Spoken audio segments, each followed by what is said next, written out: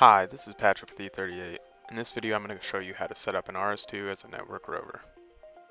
If you haven't yet flashed the latest firmware under your RS2, please see our other video tutorial on using the Reach firmware flash tool to get you started on the right foot. To receive our NTRIP corrections over Bluetooth, our data collector will need to have internet access.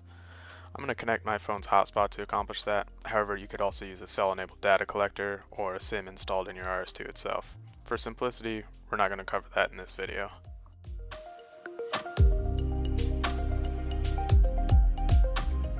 We're now going to connect to our receiver and select NTRIP over Bluetooth for our correction input.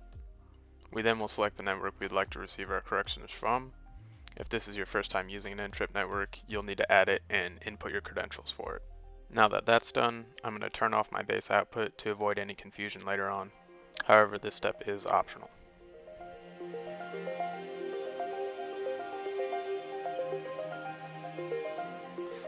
As you can see in the top right corner, I've began receiving corrections, and that float should change to a fix shortly.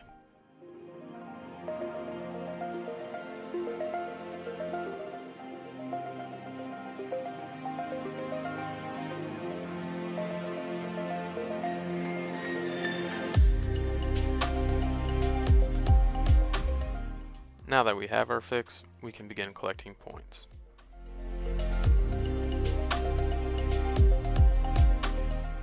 Once we select the add icon, we will be given options for naming our point, as well as settings for our pole height and averaging of our point. First, we'll double check to make sure our pole height is correct, then we can save our point. However, to collect more accurate data, we can average out our point by selecting the gear icon to get into our survey settings, and we can select how long we would like to average each point. By default, our RS2 will average at a rate of 5 Hz, meaning every second it will collect 5 points that the receiver sees in that second. So at 5 seconds we'll be averaging 25 points. Now that we know we can collect points in Emlid Flow, I'll show you the slight change we'll need to do to use our network rover with third-party data collectors. First, we'll change our correction input to Bluetooth. This will allow us to configure our NTRIP network like normal inside of our third-party app. Then in settings, we'll make sure our Bluetooth discoverability is on so our third-party app can connect with our receiver. And there you have it. If you like this video and you want to see more videos like it, or on any of the other products we offer at E38, please leave us a comment on what you'd like to see. I'm Patrick with E38 Survey Solutions. Thanks for watching.